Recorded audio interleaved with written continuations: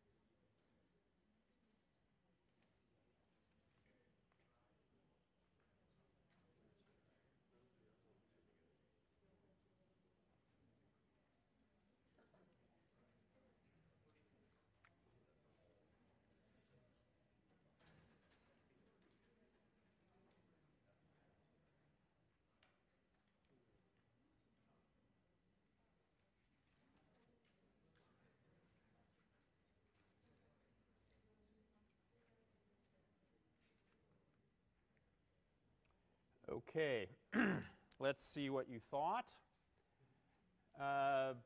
Most people, well, not quite most, but at least the main number of people think super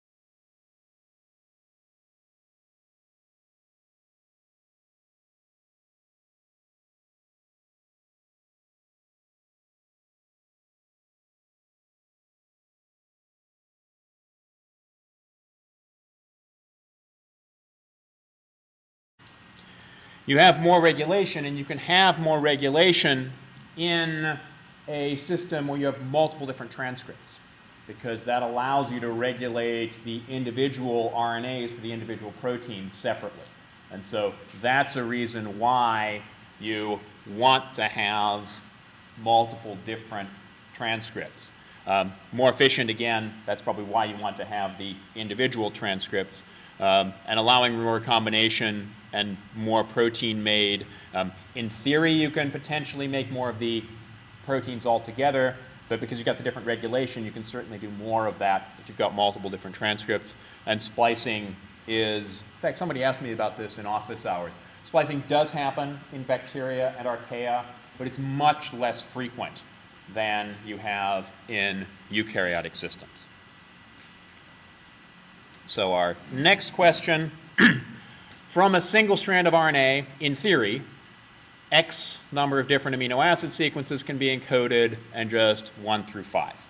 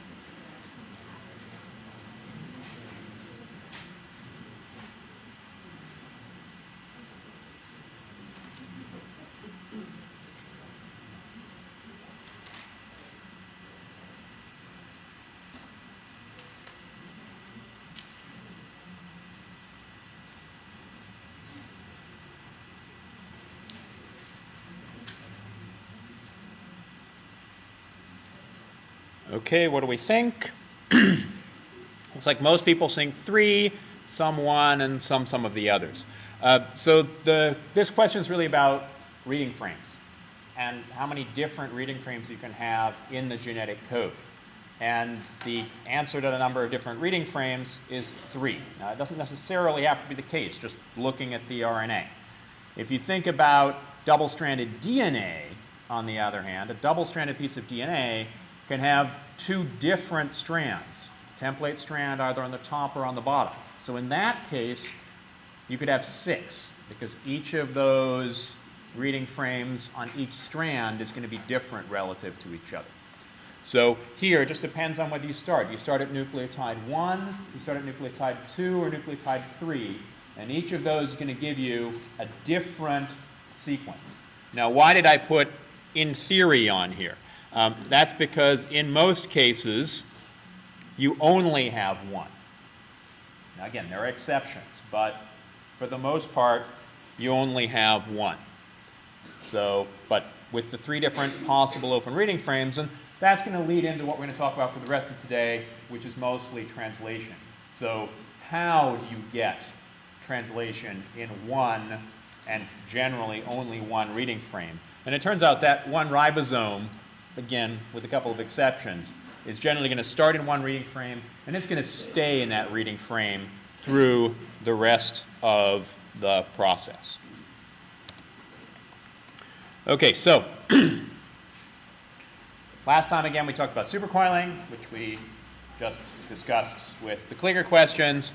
Thought a little bit about the topoisomerases, and again, the critical aspect of topoisomerases is the type 1 topoisomerases are going to cut 1 strand, which is going to change what in terms of DNA? Twist. And the topoisomerase 2s are going to change rive because they're cutting double strands and passing them through. Now, the interchangeable nature of DNA means, or the twist and rive, means that once you've changed one, it can also change the other. And so, yes, the topoisomerase 2, its actual activity is going to change rive, but the overall change could be in twist, just as much as it could be in rive. Looked a little bit at RNA structure.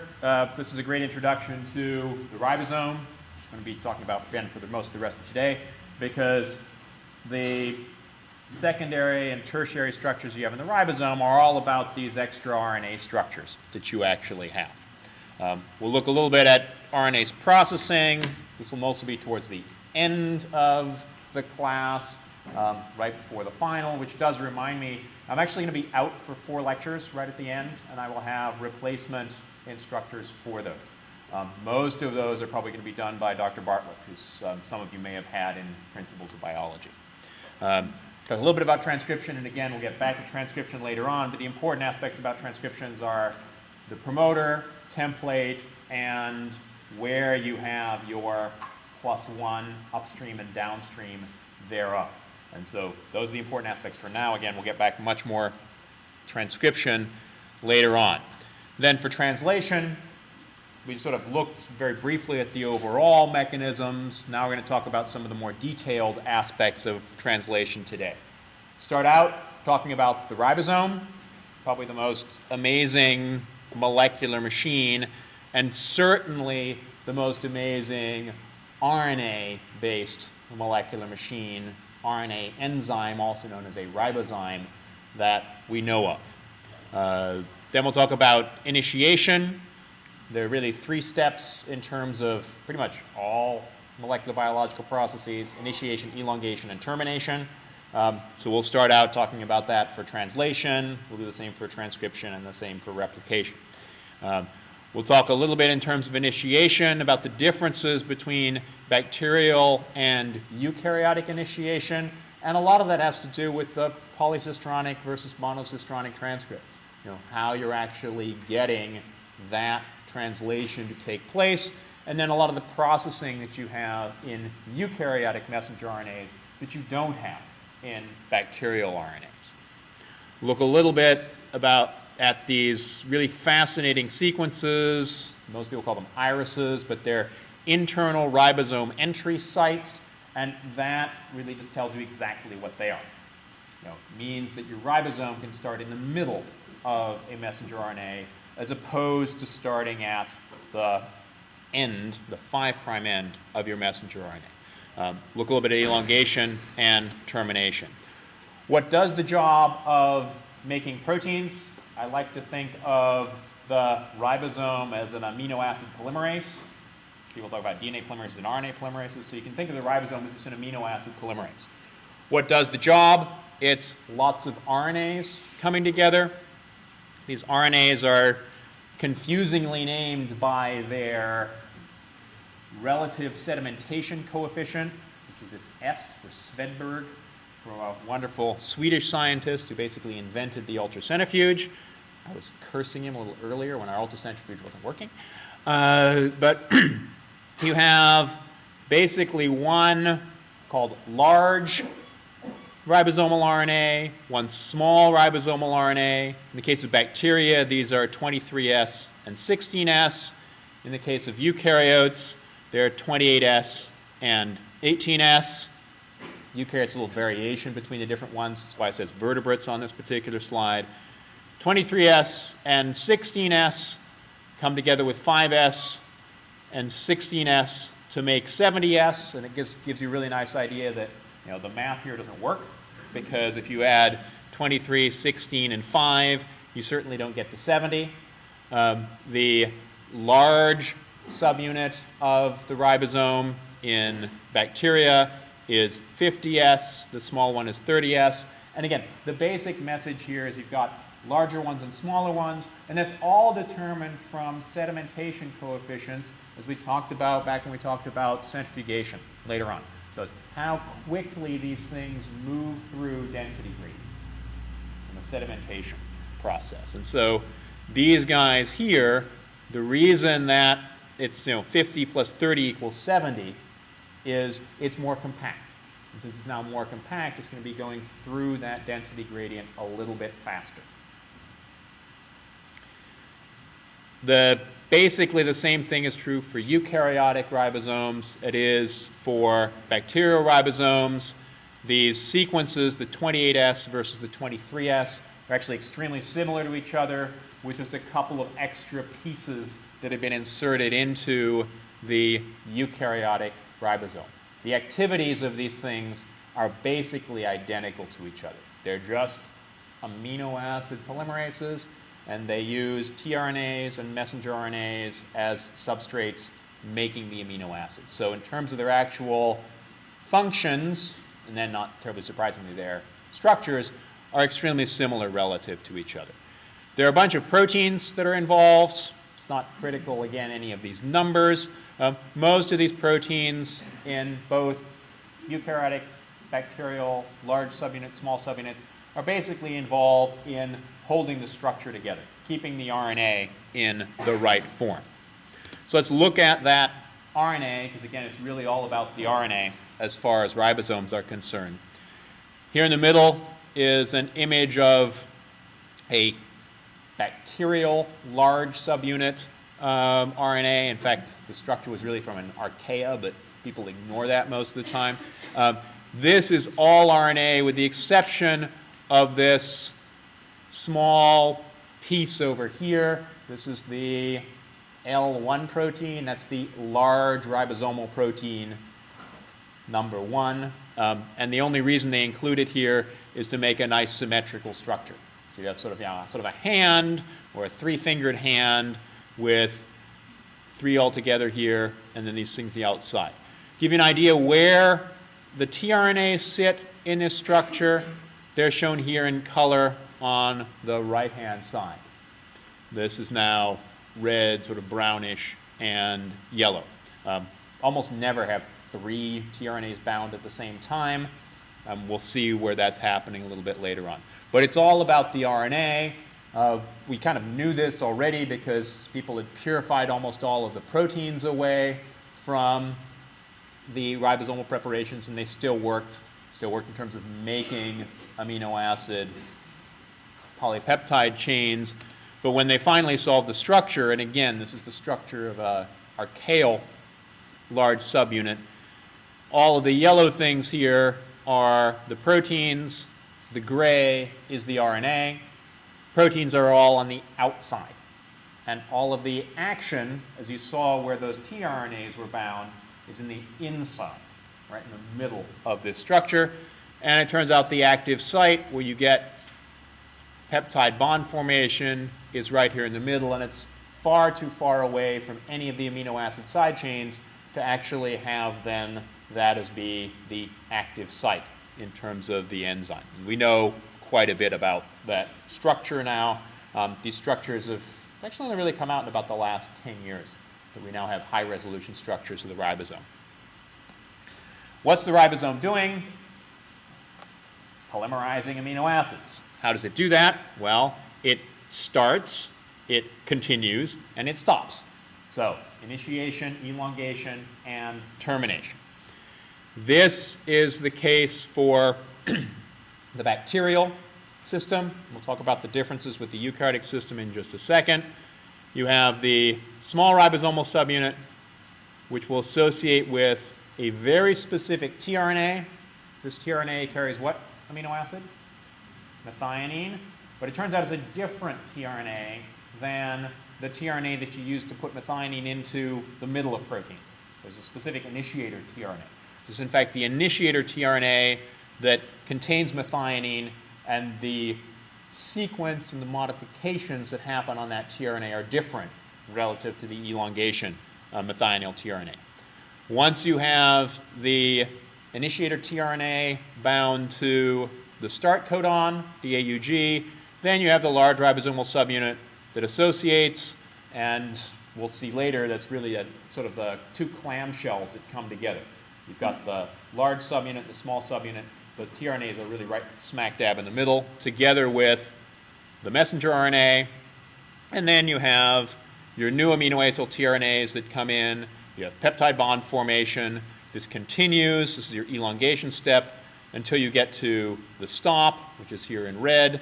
And then the whole thing dissociates, starts over, and goes through the process again. So this is a very, very general case. Now let's look at some more of the specifics. If you look at bacterial RNAs, you remember these are the polycistronic RNAs. We've got often multiple proteins that are encoded in one RNA. These are made into proteins actually as the messenger RNA is being made by the RNA polymerase. It's what's called coupled transcription and translation. So as you're making the messenger RNA, you're translating it at exactly the same time.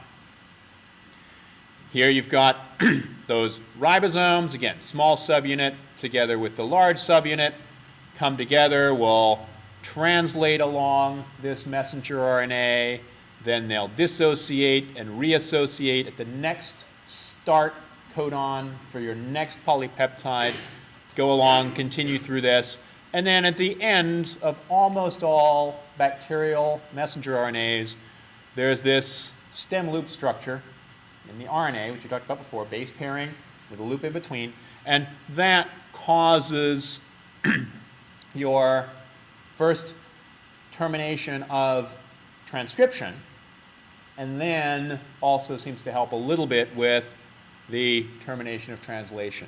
But this is much more important for your transcriptional termination. On the other hand, you've got your eukaryotic messenger RNAs down at the bottom here. These guys are all the ones that have caps put on them, they have poly-A tails put on them, they have splicing that takes place, but probably most importantly, all of this happens in the nucleus, where there's no translation going on. So all of that modification happens, that messenger RNA is transported out of the nucleus, and then you have translation taking place. Now, that translation takes place through lots of interactions with those modifications that happen on your messenger RNA.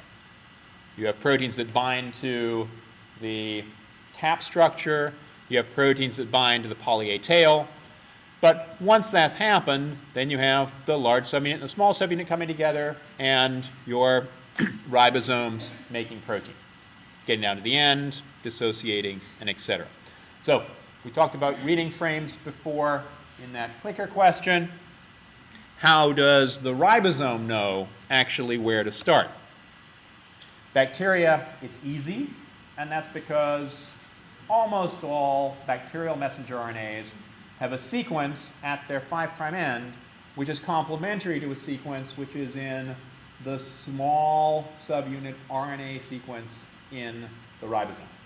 And so basically it's a base pairing interaction that happens between this 16S, which is the small subunit ribosomal RNA, and the beginning of your messenger RNA, also known as the Shine-Delgarno sequence.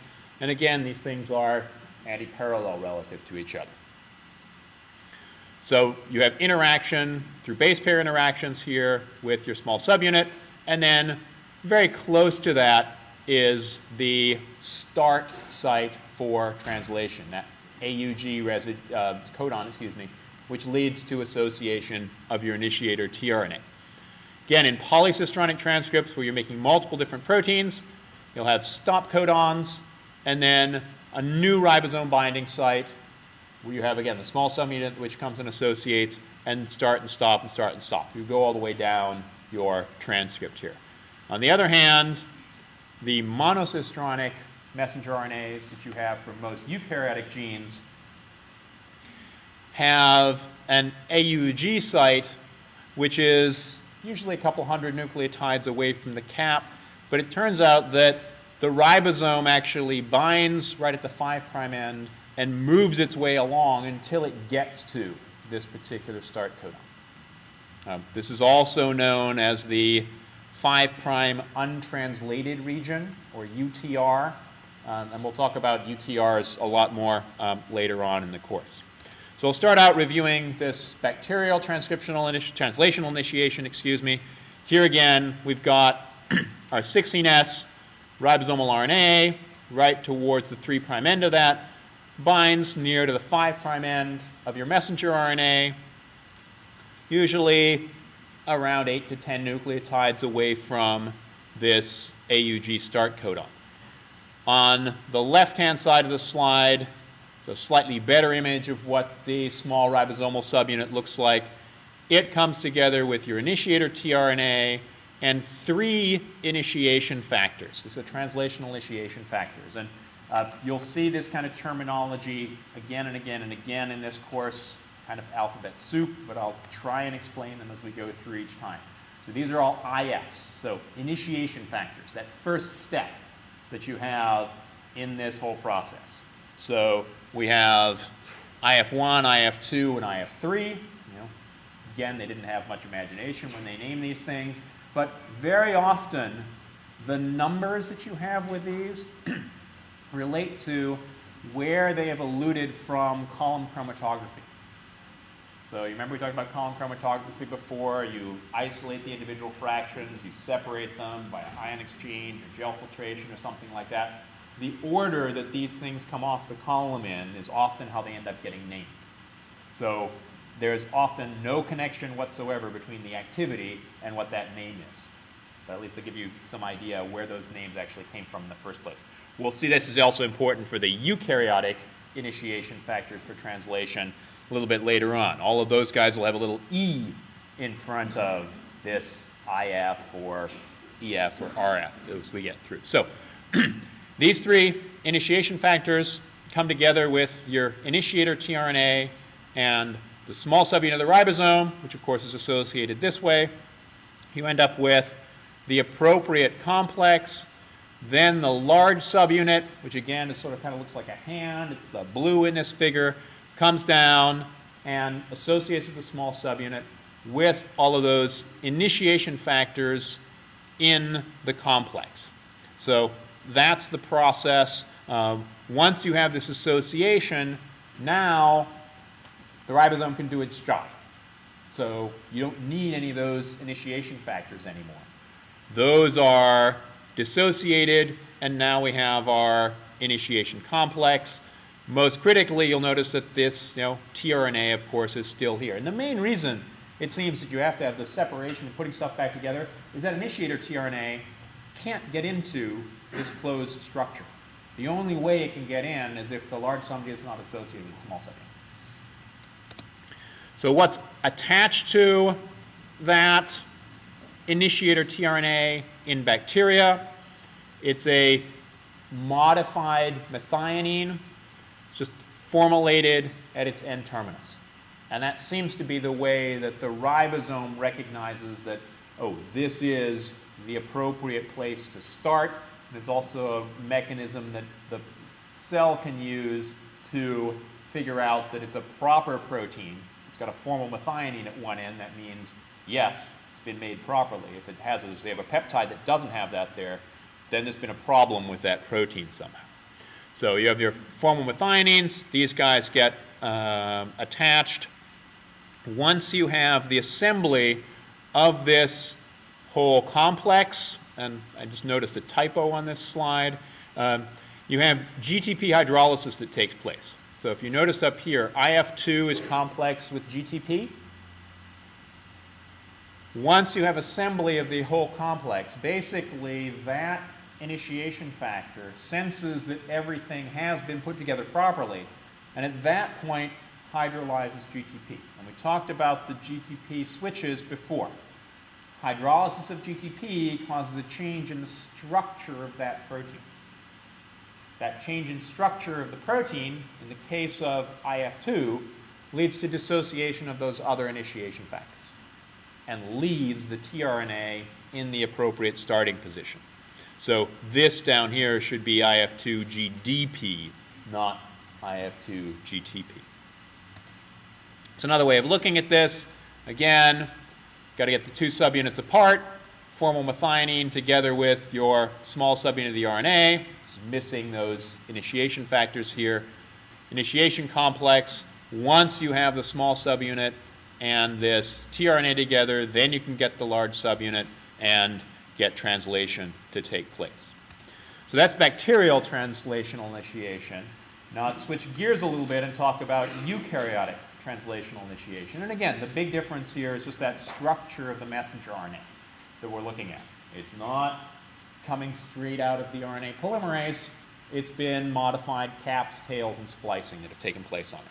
So this is the overview of that process. This is, in fact, from our textbook, which does a horrible job talking about bacterial translational initiation, which is why I added those extra slides. So basically it's the same. It's not quite the same. So there are those differences. Here you have your modified messenger RNA, cap, tail. One of the things that very often is the case in those 5' untranslated regions that you have in eukaryotic messenger RNA, you have secondary structures, and those are something you have to deal with as the ribosome is sort of moving along that chain. So you have assembly of all of your initiation factors on the RNA. And this is different from the bacterial case. In the bacterial case, you have the small subunit that interacts directly with the RNA through the Shine-Dalgarno sequence, the base pairing interaction. Here, you have all of these initiation factors which associate mostly with the cap structure.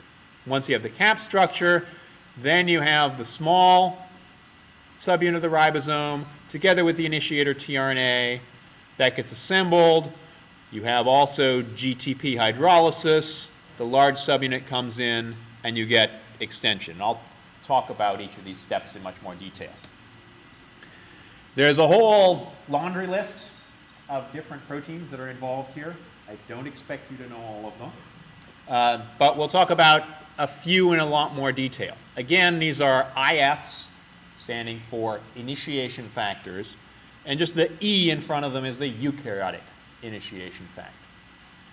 EIF2 is probably the most important one here as far as the eukaryotic translation, and fortunately it does the same thing as IF2 in bacteria.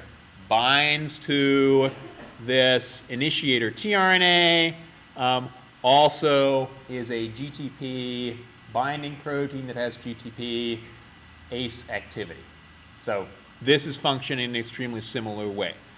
There are some other ones, and particularly the EIF4s, which are then very different relative to what you see in bacteria. EIF4A is an RNA helicase, critical for getting those secondary structures taken off between the cap and where you actually are going to have your initiation codon. EIF4E is the cap binding protein. And so that is what brings all of these proteins together to that particular messenger RNA. And then EIF4G is the scaffold, the glue that really holds everything together. And we'll see one of the really important aspects of EIF4G is it also interacts with the poly A binding protein, which is down at the 3' end of your messenger RNA.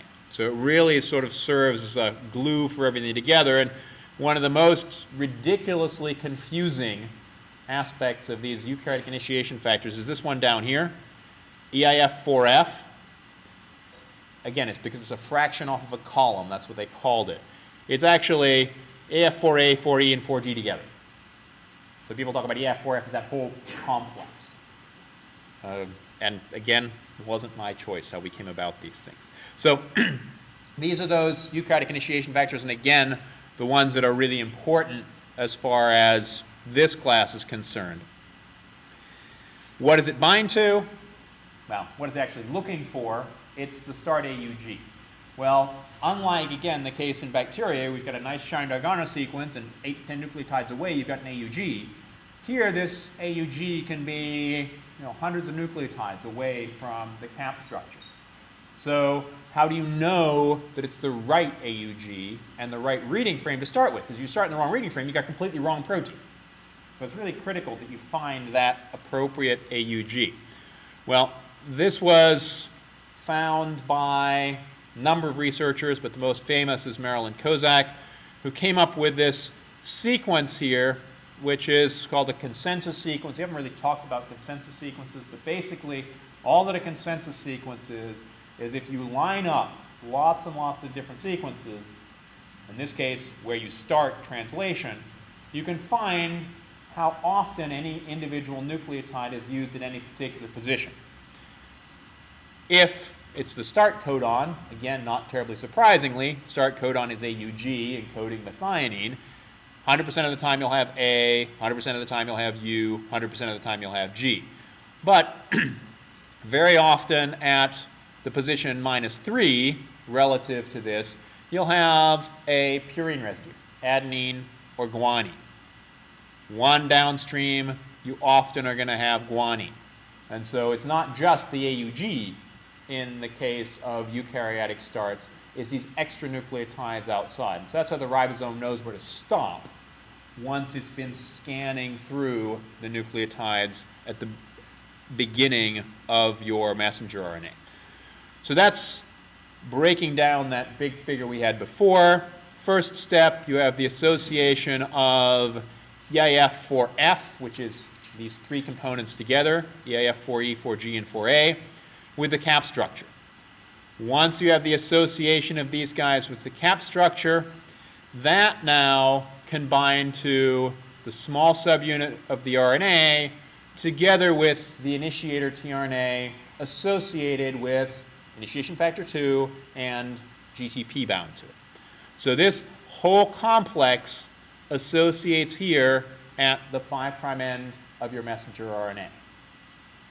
Once it's associated, now it needs to find its way to the AUG.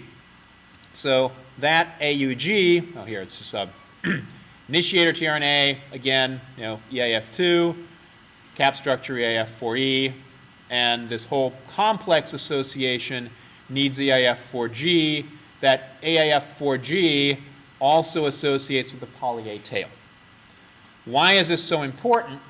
Well, you have to have these circular structures, since once the ribosome is done translating your template into its protein, it dissociates. These two subunits come apart, large and small subunits. Well, they need to come back together to start translating again. And it's really to the cell's advantage if now the 3' end and the 5' end of your messenger RNA are close together. So you can have these ribosomes that, once they've dissociated, are able to reassociate on that same messenger RNA instead of diffusing away throughout the rest of the cell before they can find another one. So it's just keeping the 5' and the 3' end close to each other, which is why EIF4G is here. And you can even see these structures. These are what are called polysomes. Here's the cap structure with everything associated with it. And then these are messenger RNAs with ribosomes that are on them. So this is a structure you can actually see inside the cell. So on that structure, once you've bound everything here, in fact, 4G probably stays associated with the cap structure, not translocating along like this. But now the small subunit, together with particularly EIF4A, is going to scan along your messenger RNA until it gets to the AUG in that particular consensus sequence. The secondary structures in the UTR are taken out by particularly EIF4A, which is this RNA helicase. Once it finds the appropriate AUG structure, now you have hydrolysis of GTP by EIF2 to GDP. This is changing, of course, the structure of that initiation factor, causes, again, the dissociation of the other factors and the association of the large subunit of the ribosome. Once these are now associated, now this is a complex which is ready to continue into the elongation step. And basically, this is your initiation step. You've got everything together, your initiator tRNA in the middle of the ribosome. And this is when I want to bring up the 3 RNA, let's say tRNA binding sites in the ribosome. There's the P site, the A site, and the E site. P is the peptidyl-transferase site. That's where you actually have the activity of the ribosome. All, again, RNA in the large subunit. The aminoacyl site, that's where your new tRNAs are going to come down and bind. And then the exit site, which is where you're kicking out the tRNAs once you don't need them anymore. So here, broken down again, slightly different format. Here's our aminoacyl tRNA, comes down and binds in the A site. Once it's bound in the A site, then the ribosome catalyzes peptide bond formation. Then you have your first peptide bond which is formed. So some people think about initiation as the initiator tRNA bound and everything together in the process. Some people talk about initiation as this first peptide bond which is formed. So, and then beyond this is elongation. Quick aside, I wanted to talk about another way that you can get initiation to take place, which is a cap-independent process. So you don't need EIF4E, because that's that cap binding protein. And it seems to be this is a secondary structure in your RNA which can now bind to the appropriate initiation factors such as EIF4G that then allows assembly of your translational initiation process, again, in the absence of caps. And this is really nice because it allows you to have translation that happens from the middle of an RNA. And it turns out this is really critical for viruses, but you find them in a lot of cellular RNAs as well. So once you've got everything assembled, again, initiator tRNA at the right place, large and small subunits together. Sometimes, again, you'll have a tRNA in the A site. Now you can do your elongation process. So what happens in your elongation process, again, you've got your tRNA at the P site, an aminoacyl tRNA at the A site. This binds. Now you have peptide bond formation. This peptide bond formation happens on the tRNA. And so anytime you're making a polypeptide chain, it's always covalently linked to the tRNA, that last tRNA, the C terminus of your polypeptide. These are always covalently linked to each other. So that's linked to your tRNA. Now I've got an empty E site, a tRNA in the P site that doesn't have an amino acid attached to it, and the tRNA in the A site which has our peptide attached to it. Now you have translocation, which is how you move the ribosome, basically clunking along 3 nucleotides at a time. And first you translocate the large subunit, then you translocate the small subunit, which happens here. Now we've got everything ready for the next round of addition of your amino acid. So this just goes around and around and around till, of course, you get to the end. Now let's look at our friend GTPases, which are also involved in this process. Elongation, again, this is the process that we had right here. We've got now the tRNAs as these little L-shaped structures, the peptide as these purple beads coming off of the top. E site, P site. You have the aminoacyl tRNAs, which will come down and bind here at the A site. Now, this is probably the most rate-limiting step of translation because you have to form base pairs, according to those wobble rules that we already talked about, between the codon in the A site and the tRNA, the aminoacyl tRNA, that's just floating around inside the cell. And the ribosome doesn't know what the codons are in your messenger RNA. So basically, it just has to sample all of the different tRNAs that you have inside the cell until it finds the right one. And how does it know that it's found the right one? Well, that's because the hydrogen bonds, normal base pairing interactions between the codon and anticodon, I should be switching my hands around, of course they're in opposite orientations relative to each other. Once you have this proper structure that forms in those hydrogen bonds, then you need to say, oh, this is right. And how do you do that? Again, it's just like you have with the initiation factor 2 or EIF2, appropriate conformation, hydrolysis of GTP, and that then will release the tRNA in the A site. And will release it in such a way that now the tRNA can move inside the ribosome and bring its amino acid together with the extended chain on the tRNA in the P site. So now you have transpeptidation. Now we've had this first step. Then we have a second step which says, okay, we've made this, but now we need to move the ribosome. Moving takes energy. Where does that energy come from? Well, it comes again from our friend GTP. Now it's elongation factor G. So, oh, by the way, E here for the elongation factor.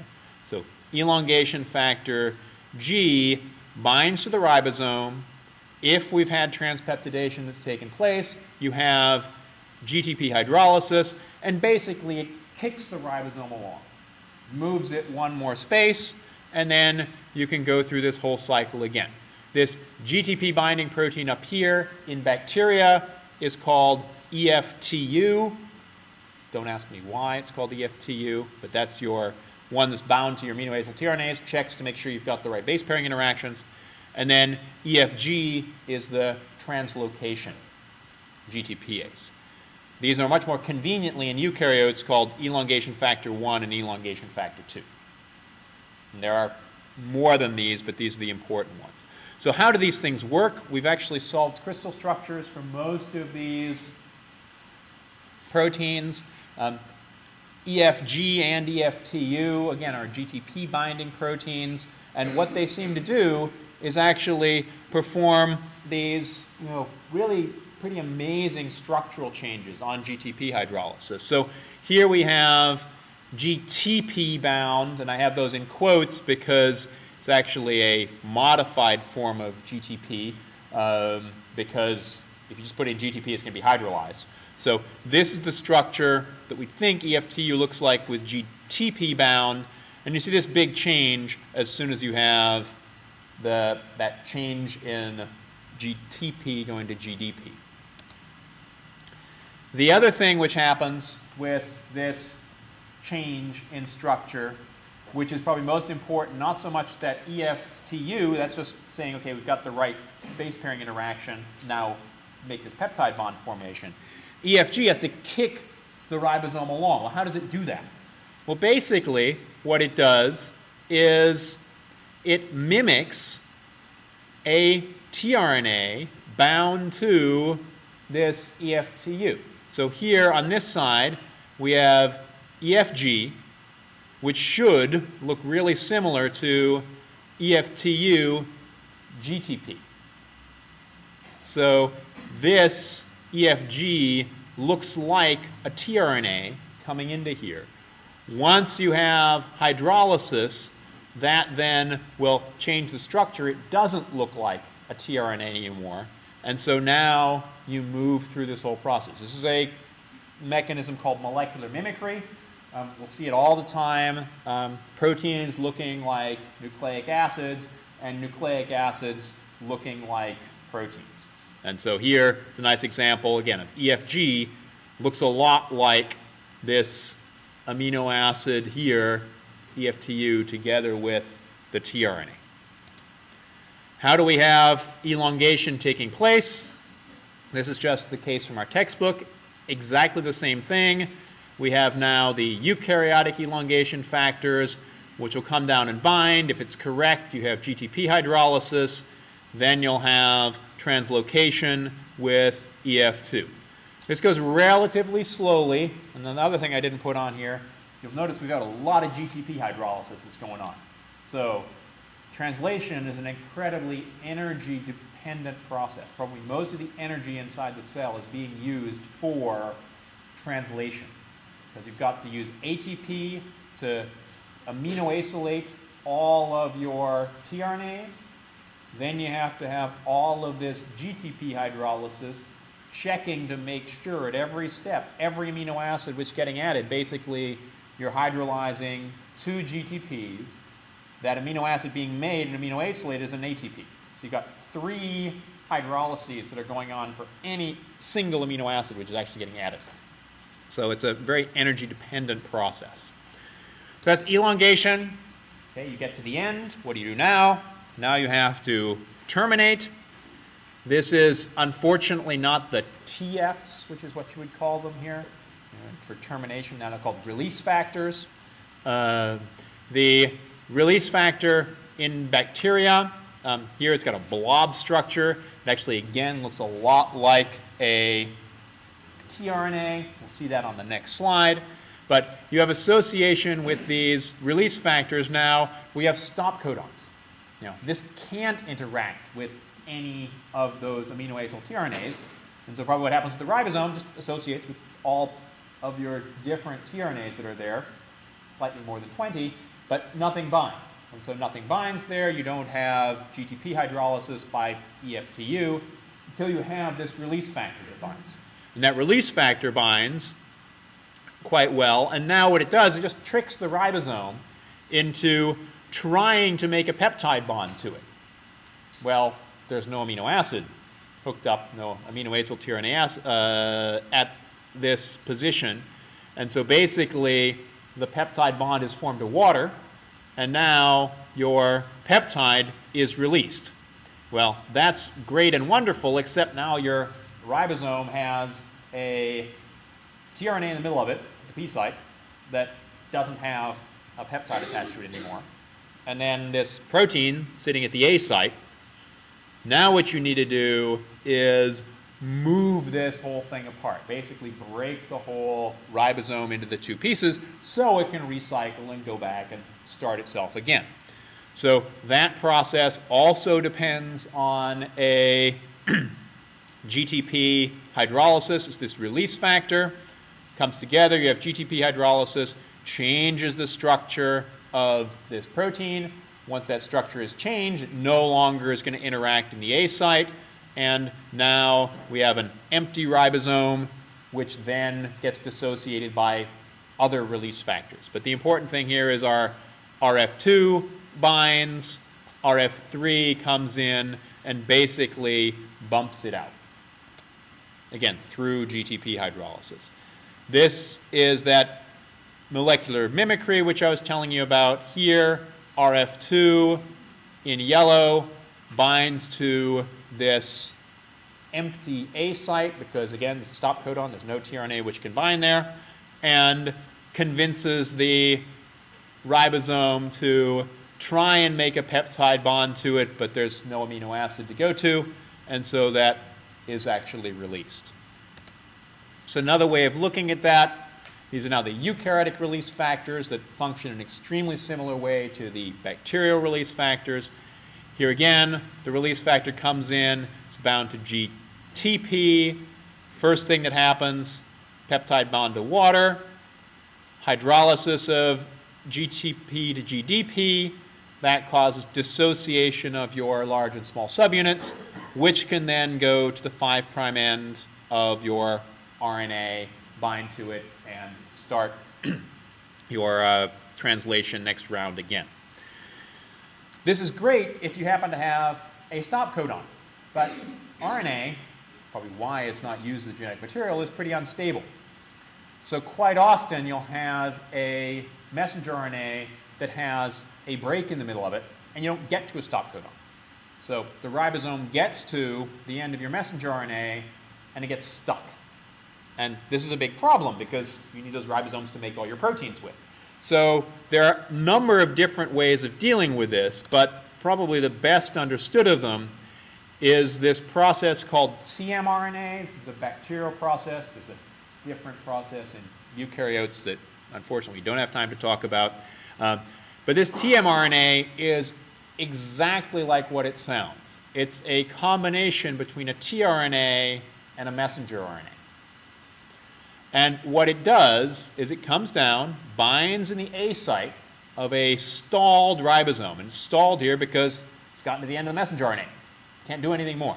So this tmRNA comes down and binds in the A site, gives you an amino acid to bind to. In this case, it's an alanine. And then you have transpeptidation that takes place. But now what happens is this tRNA also has an mRNA-like segment right in the middle of it. And so basically this comes in and displaces the messenger RNA, causing translation to take place off of this little sequence right here. And this little sequence here leads to the end. There's a nice little termination codon right at the end here. You release your protein now with this extra tag at the end of it. And that extra tag comes from the sequence, which is encoded right here in your tmRNA. And I like to think of this as the eat me tag. Basically because if you have a protein being made from a messenger RNA that stops in the middle, it's probably not a good protein. You don't want to have that around.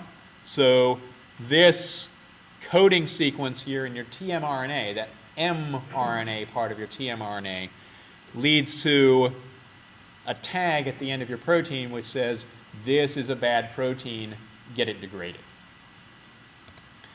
So these are translational initiation factors. I talked about particularly IF2, it's just a list of all of them.